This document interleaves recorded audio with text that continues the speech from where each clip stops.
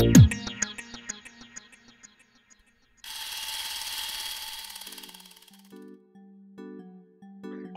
everyone, and welcome to another Pro Tips video, always about animation.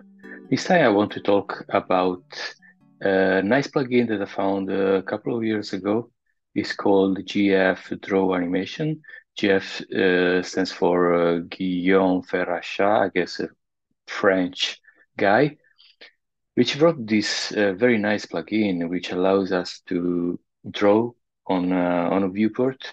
Basically, it stores all the motion we do with the mouse, with the pen, in terms of position of an object and the timing, of course. And this is nice and very helpful in the planning stage of a shot to planning both action shot or also acting like head turn, eye darts. I use a lot in real production. And let's see with simple example first how it works, and maybe some real production shot.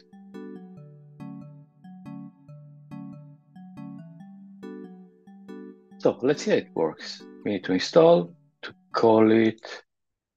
Right now is version 2.1 GF Draw Animation. So you have lots of options. You can use just a translation, just a rotation, and both together. You can also filter just the channel you choose in a channel box. So just create a simple object we want to use. And when I click translate, you see the handle disappear. It means that I can start dragging and it start recording all the motion I do with my mouse. And when I stop, it stops. So in a second, you have exactly what you did in the timeline. You can easily undo or delete it.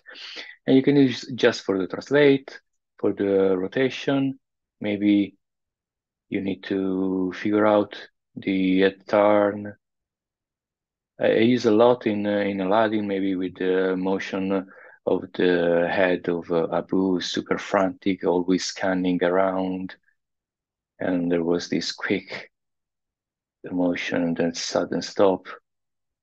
Or maybe a turn, or maybe I dart, stuff like that. It's super easy, quick to have an idea. I repeat, we don't need something super specific, just an idea of the what can be the animation, the feeling. And yeah, for that I just did two quick example, like this one sword, which this simple object, just the timing of this. It's nice, it's super easy, super quick, like the anticipation, then one, and then 1, 2, 3. We don't need to care about to worry about the gimbal lock, stuff like that. We don't need this kind of detail. It's just an idea, I repeat, to figure out a nice timing. For instance, also this one, like a man jumping, a character, creature, whatever, going to the edge.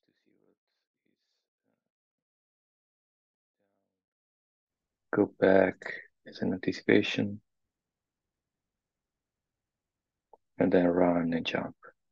In second, you can figure out the layout, the choreography of this shot, show to your lead, supervisor, and see if this is the right idea.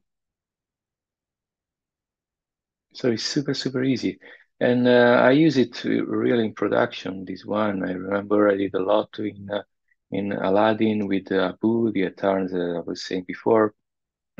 I found just this shot which the carpet is trapped underneath this rock, and the first two are the push to try to get free, and then point the problem to Aladdin, which also looking at him. And with this plugin, once you, I figure out in a matter of minutes the idea. I repeat, it's just the idea. You see, it's not animation, just the idea of the timing. which is the first thing to figure out in every shot. Also in this one, Star Wars The Last Jedi, there was this shot, BB-8 running in front of Poe, and it was pretty tricky because it's just a sphere BB-8. You need to sell the effort to let him do his Santi while running, and figure out the choreography, the path to follow with this plugin, and then you see this kind of left and right, like shoulder to sell some kind of effort while running. And I did everything with this plugin, did the initial stage, the idea, and then was just a matter to do the shot, just a matter. But the main part, the idea, was there. So let me know if you like it. I found it really helpful. I put a link in the comment in the description of this video, and hope you like it. See you next time.